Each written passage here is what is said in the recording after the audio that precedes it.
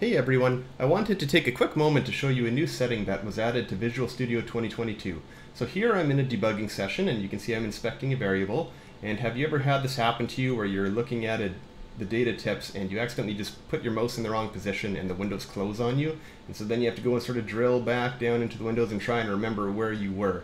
And sometimes you're 5 or 10 levels deep in all these nested data tips, and so it's kind of a pain if you move your mouse to a little bit and the whole thing disappears.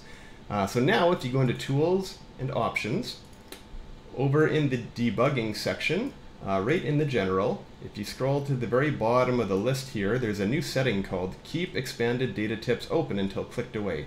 So if you turn that on, now if we go and inspect a variable, this data tip window stays open no matter where my mouse is, and it's going to stay open until I click away, and then it'll close it. So this is super handy so that these windows don't accidentally close on you while you're looking at data tips. You can move your mouse wherever you want. And if you want to go back to a previous data tip window, just click on it.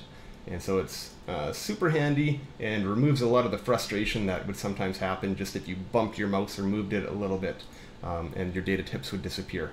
And so this setting was just introduced in Visual Studio 2022 version 17.1 Preview 2.